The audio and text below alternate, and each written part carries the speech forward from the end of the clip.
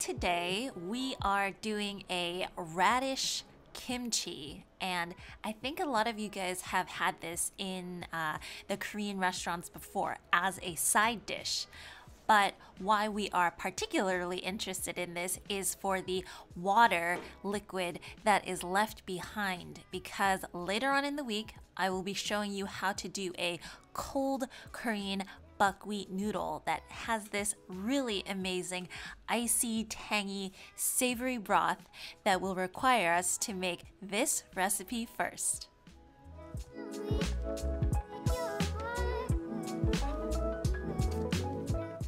So the first thing that I do is I cut up 2 daikon radishes according to the size of my container. Now, usually this recipe is done with Korean radishes, but if you don't have it, daikon is a really good substitute. And I just take some sea salt and I liberally rub the outsides of the radish with it. No need to peel, no need to really do anything, but just cut it to the size of your container.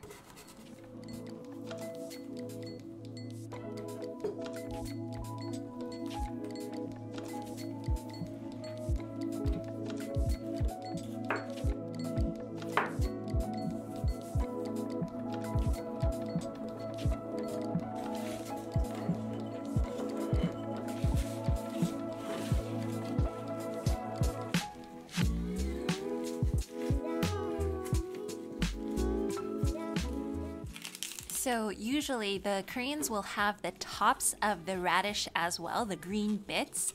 I didn't have any, but I did have some mustard leaves. So what I did was I chopped it up and I tried to mimic the same thing. And the nice thing about this is after you finish pickling it, you're gonna have some nice pickled leaves as well. So put a lid on this and then set it aside for 2 to 3 days. That will give the radish itself time to release some of that liquid and then start on the fermentation process.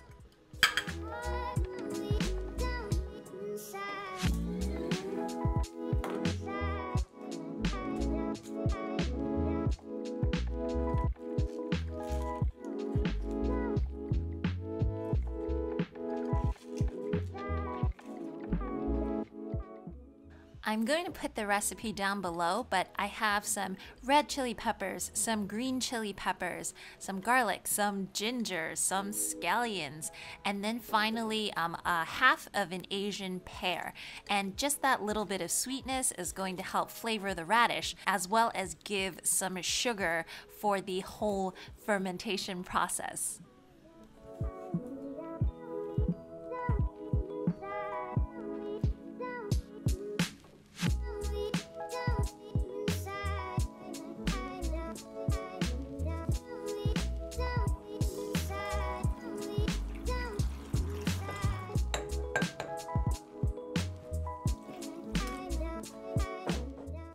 That was just some water, and you fill it up pretty much to the top, and then I'm going to top it off with some of those mustard greens again. Now, if you have some kind of a weight, it's useful actually because it'll keep everything down and submerged in the liquid. So what you're gonna do, you're gonna close this up and you're going to be putting it in a dark, kind of cool place for another 3 days, and you'll start seeing some bubbles form because of that fermentation process.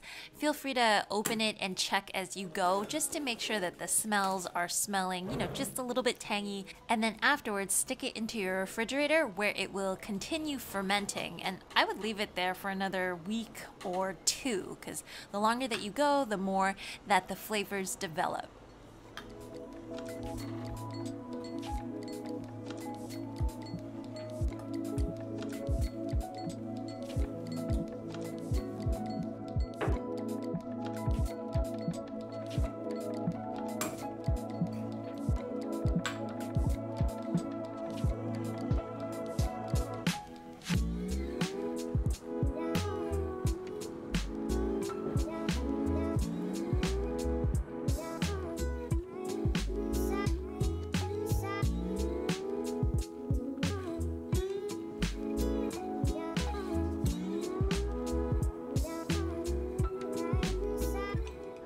I did a pickled cabbage leaf with mincemeat noodles last week, and you guys can treat those mustard leaves as such as well because it's tangy, it's a little bit salty. It goes really well with all different types of dishes.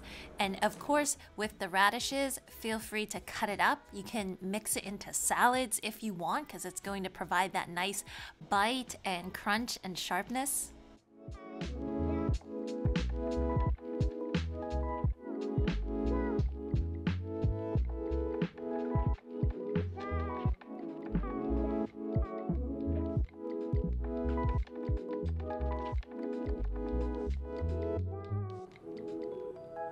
Anyways, I hope you all have enjoyed this Korean radish kimchi recipe. Make sure to stay tuned later on in the week for this cold buckwheat noodle. Oh my gosh, the broth is so good. As usual, if you want to see more recipes like this, remember to hit that like and subscribe button, and I will see you guys all again next time. Bye!